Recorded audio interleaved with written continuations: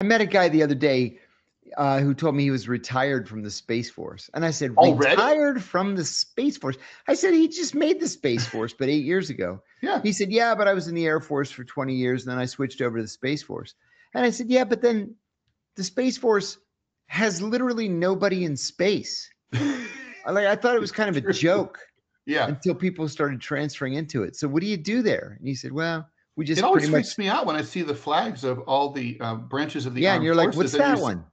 yeah, what's that weird looking one with the Star Trek logo on it? With the Star Trek logo. Exactly. Which they did on purpose.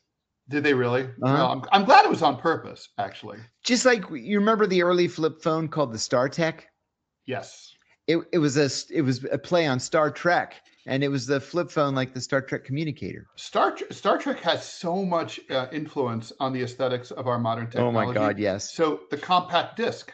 There's an Oh. episode where there's a library on a planet that's about to be destroyed when a sun goes either red giant or supernova, and there's an old guy in a white robe, and he shows he's like, all the information of our society is stored on these discs. On the discs. And it's a disc like this. And the guy who invented the compact disc, he didn't invent this disc because this was the most efficient way to store data. He literally was just like, he was a Trekkie, and he's like, this looks cool, and people would buy these. Awesome.